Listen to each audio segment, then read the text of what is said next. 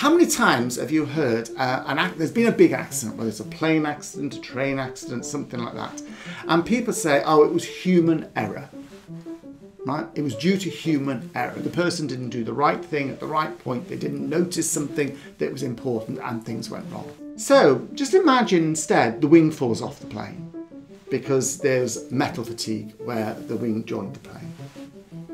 Now, you would say it was due to the metal fatigue, but you wouldn't say, oh, that was metal error. You would say it's a design error.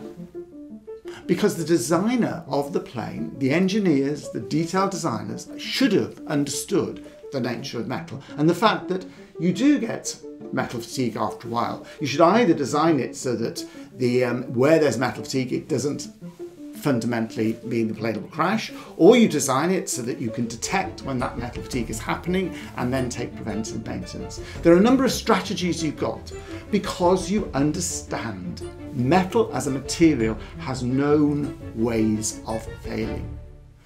We as humans have limits and constraints and ways that we fail, in the sense we don't always do things in the perfect way, just like a piece of metal doesn't.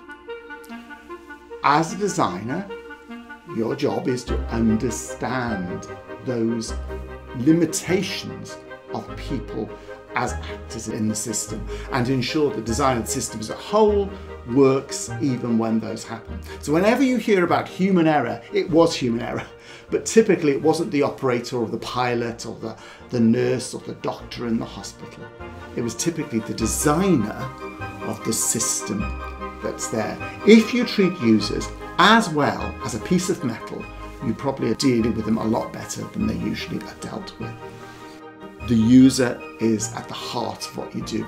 But understand those users, understand the nature of them, and I said then you'll start to treat them far better, hopefully, than a piece of metal.